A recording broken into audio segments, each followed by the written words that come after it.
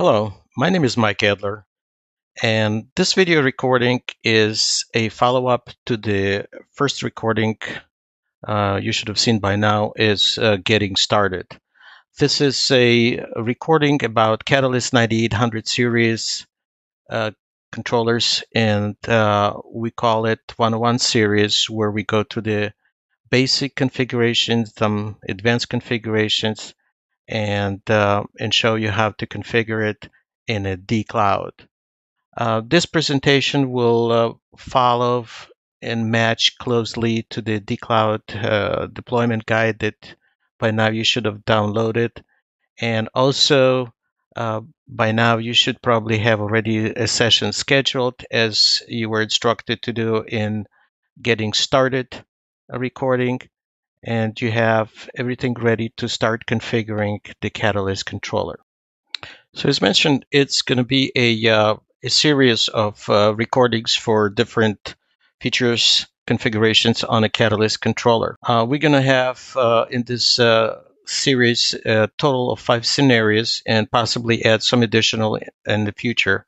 But we're going to start now with scenario 1, which is a basic WLAN design and how to create WLAN, its basic security parameters, and how to connect the client to the WLAN. So it's just kind of very simple and fast configuration.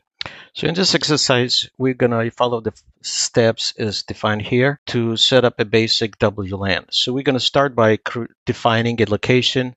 Then we're going to create and apply WLAN to that location. We're going to map the created WLAN in the step before to the VLANs that are already preset on the controller.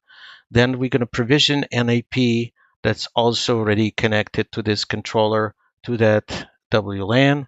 And then we're going to define DHCP server for the wireless clients. We're going to review this configuration.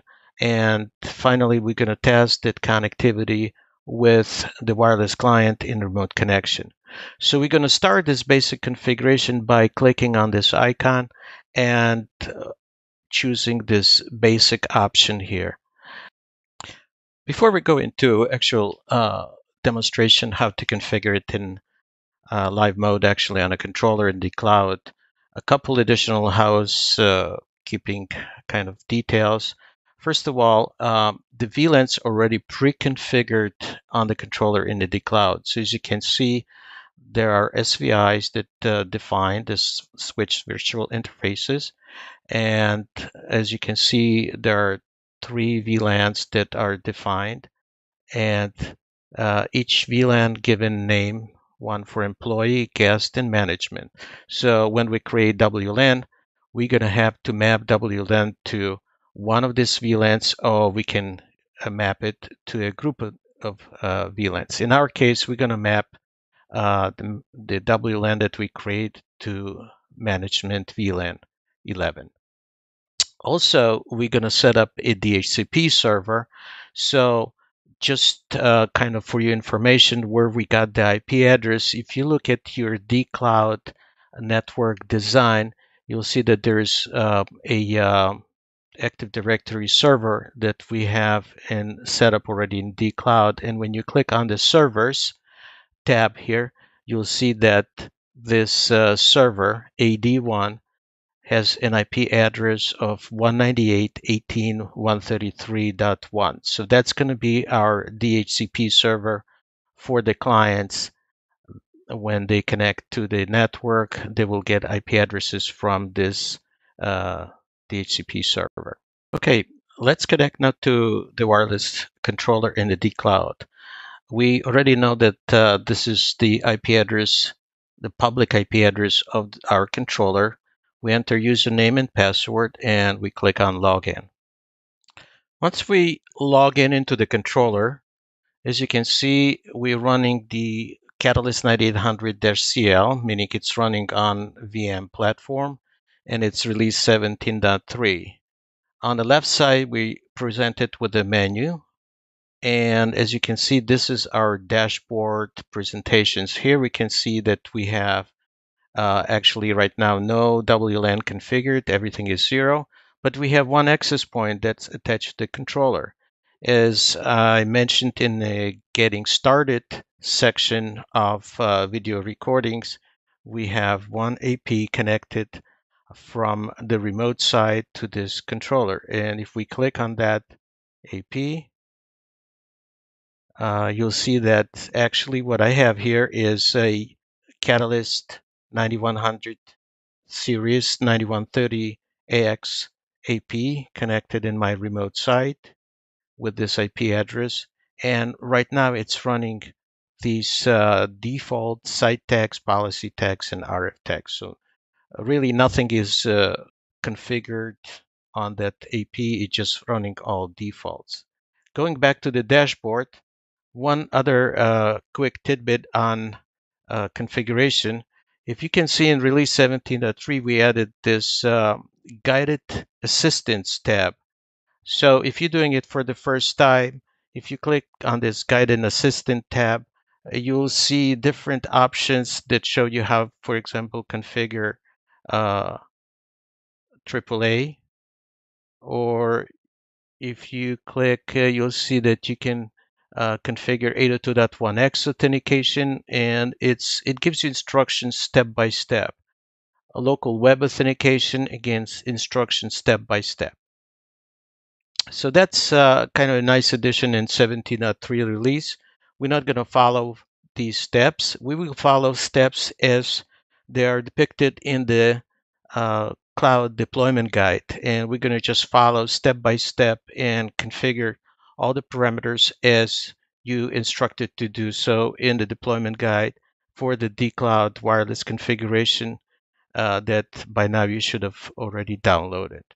So before we actually go to start configuring basic WLAN, one other piece of information that I would like to show you is actually the VLAN that I mentioned before that already created.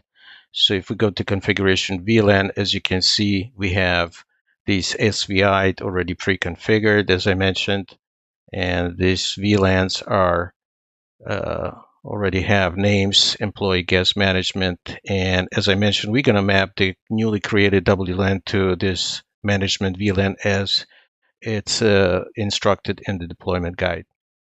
So let's go back to the dashboard, and we're going to start with creating our basic WLAN configuration. So again, we're starting with this icon on the top.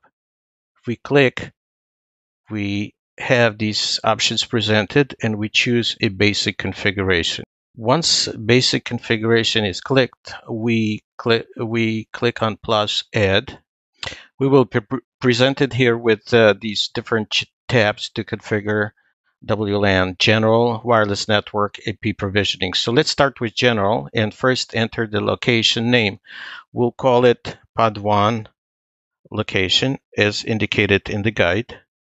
And the same here for description. We're going to enter pod 1 location. And we're going to leave the location type as local and client density as typical. Next, we're going to click on the wireless network tab. And here we also click on add. And here we're going to go and define a new WLAN. So we click on define new and profile name. So we're going to create profile name. We'll call it pod1-admin. And SSID will be the same, pod1-admin. Okay, again, we're following the deployment guide. That's what they're telling us to do. We enable this WLAN, okay, and we make sure that broadcast SSID is also enabled. Next, we click on the security tab. And here we're going to choose WPA2, WPA3 for layer 2 security. And we scroll down, make sure the WPA3 policy is disabled. We leave the encryption as AES CCMP 128. Make sure uncheck 802.1x. We're going to use PSK for authentication key management. So we click on PSK and keep scrolling down. And over here, we're going to enter the PSK key. So we're going to call it Cisco, just as it is instructed in the deployment guide. Now that we enter that, we click on Apply to Device. And we get this pop-up here that configuration successfully applied. So now we have this WLAN pod 1 admin SSID created. Now we have to define and map how we're going to map to which VLAN we're going to map the just newly created WLAN. So as we said in the previous slide, that we're going to map it to the management VLAN. Okay, we're not going to create here any ACLs or QoSs. We just make sure that this WLAN has central switching, central DHCP, and central authentication and association. Again, we still going to have to go in the next step and define this DHCP server. For now, we just click here on Add. And as you can see, we have created this Pod 1 admin wireless network. The next step would be to actually map this Pod 1 admin that we created to the AP. So we go next to this tab called AP Provisioning. And as you can see, we showing here this MAC address of the AP that I have set up in my remote side. And that's, as you know, it happened to be my Catalyst 9130 AX AP. I click on that AP and I click on this error icon. Make sure that this AP is going to be provisioned. As you can see, AP with this MAC address is now provisioned to this location that we creating. After we have this provision and we see the status is joined, we click on Apply here. And after we see this configuration successfully applied pop up, we can see that we have a Pod 1 location created. For now, it's still showing that there's joined AP0, but after a while, it's going to refresh and show that there's AP is connected to this Pod 1 location. In the next step, we're going to go and create and set up DHCP server for our wireless clients, and we're going to connect wireless clients. Okay, you see now that after a second, the dashboard refreshed itself, and now we're showing that there's a one joined AP. So as we said earlier, let's go now and configure DHCP server for our wireless clients. So we go to Configuration, and we go to this Tags and Profiles tab, and here we choose a policy. As you can see, the Pod 1 location WLAN ID policy is automatically created during the basic configuration. So we click on this policy and we go to Advanced tab here on top. Click on Advanced tab, and as you can see, there is a section where we configure the DHCP server for the clients. So we'll click on IPv4 DHCP server as required.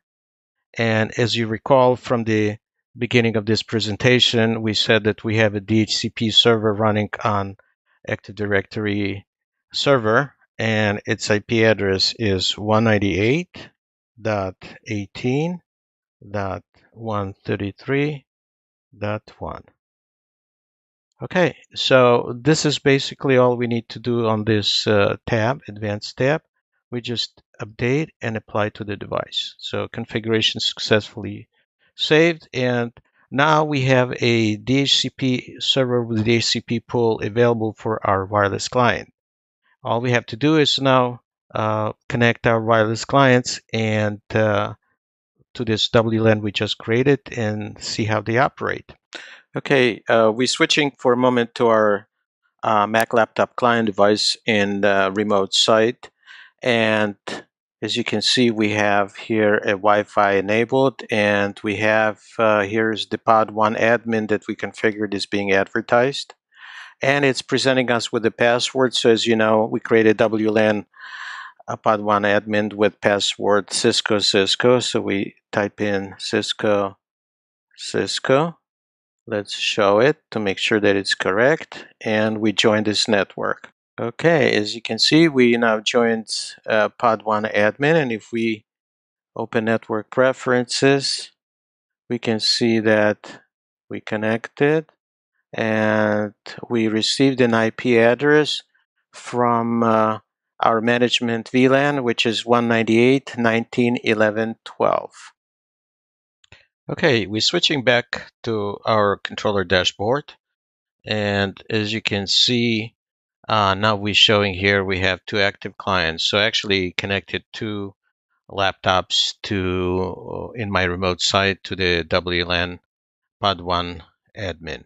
So if we click on this, you can see that we have two active clients. They both connected to this SSID Pod 1 admin.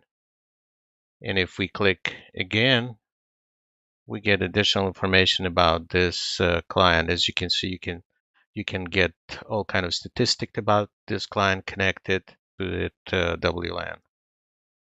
If you click on General, again, a lot more information available about client connectivity. So as you can see, both clients, they received the IP address from the management DHCP pool.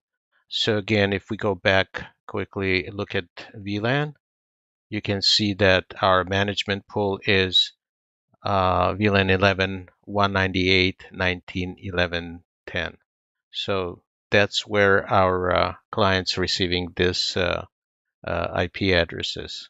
That's basically it. That is our basic WLAN configuration. And as you can see, we have two clients connected. We have, if we go back to that basic setup, we created this location, pod 1 location, that shows now that we have one joint IP and two clients. And that's the end of WLAN basic configuration in the D Cloud.